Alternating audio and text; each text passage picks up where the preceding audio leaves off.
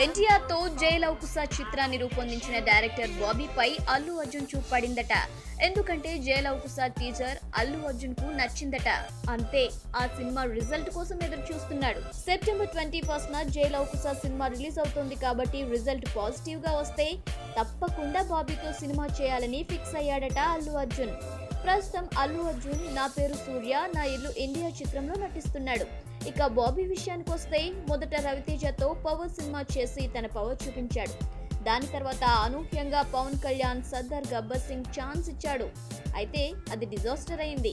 Cut చేస్తే ఎన్టీఆర్ అతడికి chance ఇచ్చి అందరికీ షాక్ ఇచ్చాడు. జయలవకుశ పోస్ట్ ప్రొడక్షన్ పనులు జరుపుకుంటోంది.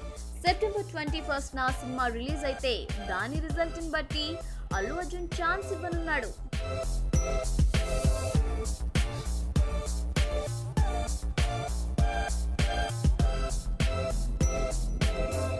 Thanks for watching and please subscribe our YouTube channel PlusTv. Thank you.